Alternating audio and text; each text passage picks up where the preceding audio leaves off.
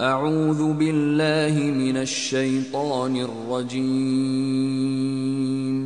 بسم الله الرحمن الرحيم.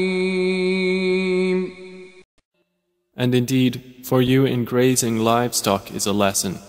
We give you drink from what is in their bellies, between excretion and blood, pure milk, palatable to drinkers.